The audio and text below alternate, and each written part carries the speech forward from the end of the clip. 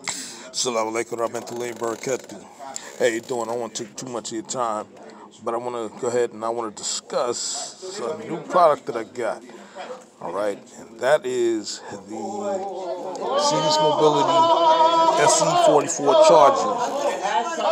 And stuff. I got an event in the background, so you gotta excuse me. So I want to make this short. You know what I'm saying? I'm gonna make it quick. Okay, I already took it out of the box and stuff, so I'm just going to go over the features, okay, what I like about it, okay, and I also want to discuss, okay, the dynamics of, today's passenger trains, okay, and, the features, okay, of what we see to this day. But mainly our most focal point right now is the ACS-64. Okay, this right here is produced by Bachmann. Okay, it's a high-selling item. I'm very impressed with it. I picked this up yesterday. Tuesday. I'm sorry, Tuesday I picked it up. Okay, I picked it up for $293. Okay, this is equipped with TCS Wow Sound. Okay, the sound is impeccable, and the details, okay, which I'm going to point out. Okay, I'm going to start off with the front. Okay, they got their Bachmann Easy Make couplers. Eventually, I'll change them out for KDs. Okay, you got your independent brakes. Okay, as well as your HEP cables, your head and power cables. You got your headlights. You got the ditch lights and marker lights as well. Also, you have the sign right here. Okay, this train right here is marked up for Chicago and Pontiac. Okay, I believe this is, I don't know if it's the Wolverine or the Blue Water Service, but it's up in the Michigan area, okay? So I believe it's the Wolverine stuff. So the number board's nice, legible. You have an event recorder, okay, your camera right there, your event recorder camera. That's a wonderful feature, okay, with these types of locomotives. Okay, the cab interior out there is well detailed. Okay, you got your rear view mirror on both sides. You got your data and stuff. Each one of them legible under microscope. You have your strobe lights. Okay, and when you press on your Pro Cab, okay, you have your emergency light. You press the little red button. Okay, you press it rapidly twice. Okay, the red light will come on. Okay, you got your air conditioning units well detailed. You got your positive train control antenna, okay, measured with the body, as well as your KSLA 5 horn, which is recessed within the top of the body. Okay, you have your smokestack, okay, and your various, panels. The radiator section out there is well detailed. Okay, you know what I'm saying, where you can somewhat vaguely see the fan. Out there's got great depth. I believe this is molded on, but, you'll get what I'm saying. You also have your extra antennas. I believe these right here for Wi-Fi. Okay, as this engine out there, and many like it, okay, is still in production. Okay, this train, this SC-44 is marked up for Amtrak Midwest. So anything emitting from Chicago to the cities that surround it, okay, this is what this engine will serve. This section right here, this radiator section, this open grill section, okay, with your X bracings on the body and your mesh gates, okay, the mesh screens right there, and the see-through. You know what I'm saying? There's a lot of modelers out there, especially the rivet counters out there, we're looking for. Okay, it's well detailed, and the graphics and stuff is, you know what I'm saying, it's awe-inspiring right here. You know what I'm saying? You got your, freestanding windshield wipers. You know what I'm saying? Again, your rear view mirror. Your doors well detailed, stirrup steps. Another thing I pointed out, okay, I really like these sanding lines as well as the sand house boxes. Okay, the trucks are nice and crisp, okay, with the brakes, with the brake line, dots and dents inside the wheels.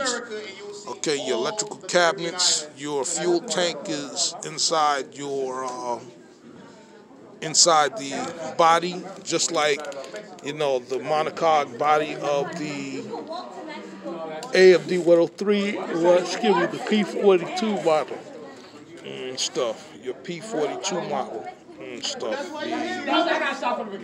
The tanks is recessed, okay, which is good because in case of an accident, okay, that tank is not all the way exposed, okay. Now notice the back of the unit, okay, much of today's locomotives out there is, you know what I'm saying, much of your aerodynamics and everything is to the front, where the back, okay, is not so much as the P42s, okay, which was well-rounded.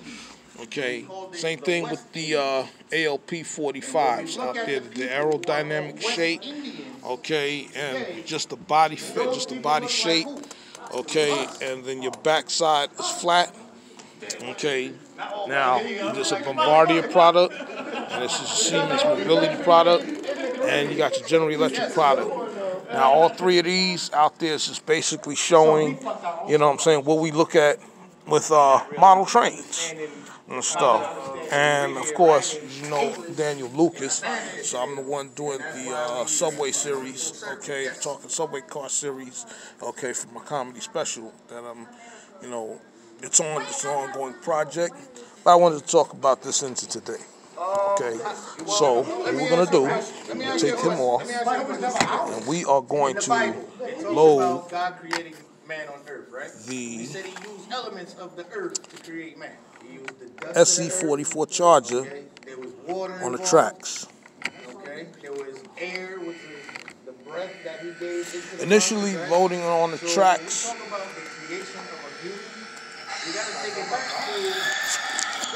you can hear the engine rev up. Okay, this is, of course, DCC wound sound. I only use DCC. So we got our headlights. Strobe lights are nice and bright, so if you're operating at night, you're operating at nighttime, okay, this is the right time.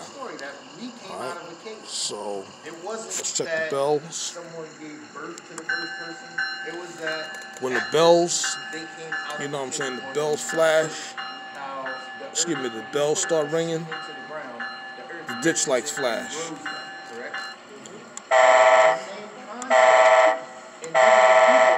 Same thing with the horns. And then you got the whine of the locomotive. So we're going to go ahead and reverse it, connect it back with the car. Now this is just a little diorama where I can do my tests and reviews.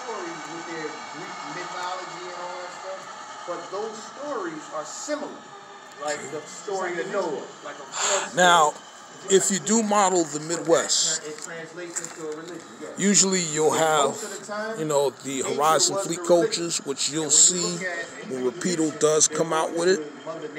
All right, that'll be good right behind it, as well as, you know, maybe one Cafe coach, Air Fleet coach. You know what I'm saying? Usually the Phase 1, okay, the Air Fleet 1's Cafe coach, along with maybe 4 or 5 Horizon Fleet coaches behind this SC-44 Charger. And in some cases, you'll also have a cabbage coach, which is sold right now by Rapido. Okay, the former F40PH, okay, at the other end. So if you're going uphill or whatever, if you got some grades or whatever with those two, or these two at each end, okay, you can get your train, you know what I'm saying, at a decent amount of speed and great operation, announcements and everything. We got another event holding on the other side, so I'm not going to take too long. But again,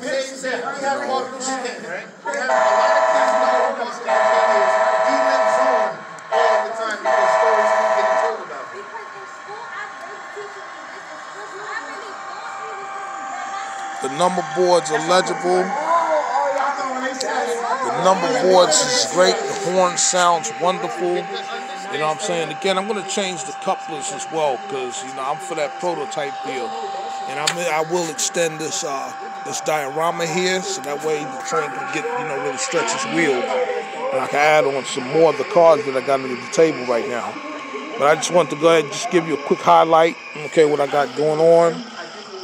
One thing that, you know, we all notice, okay, and again, with a lot of model railroaders out there that, you know, do model Amtrak, okay, this part right here, okay, your radiator section, so where you can see the, you know what I'm saying, the electrical cabinets, as well as the prime mover, generators and motors and everything, the head and power generator and everything, right through there, through that screen. Okay, a lot of people are hedging their bets that Bachmann did not drop the ball on that. So far, you know, with a lot of Amtrak equipment, you know, Bachmann has been pretty impressive lately. You know, especially the things that's been coming out between Rapido and freight equipment that's been coming out from scale trains. You know, I guess Bachmann did not want to be left out and stuff. And so, once again, you know, they've impressed us. When you're riding, when you're having the train in push mode, okay, your marker lights and stuff is nice and bright. So, or also when you have the engine and stuff in emergency, okay, the red light and stuff will flash and stuff, but we're not going to do that and stuff right this moment and stuff. Because again, I'm trying to keep this thing short because I don't know what's up. My phone's data is crazy and stuff. It's going down and I got to clean it out and stuff. So I got to, you know what I'm saying, pictures. I'm going to have to redo a lot of pictures and everything, a lot of videos and everything. So you can find me on Facebook as well, Instagram, okay. You're here on YouTube, like and subscribe. And, let me know and stuff, man. This engine right there is retail price in most places $270. I'm in New York State, you know what I'm saying, New York City. So state taxes is 30%, so I paid close to $300 for this locomotive here. But I'm going to tell you, it's worth every dime. It's a good investment and stuff. And again, if you noticed, a lot of American engines out there are seemingly taking the very same subtle shape. Okay, and this is what American passenger trains are looking like now. They're not as bulky, you know, like it used to be. You know what I'm saying? And, you know, it's just getting with the program. All right, so I'm Daniel Lucas. I'm going to go ahead and cut it short. Like, subscribe, and stay tuned. All right, peace.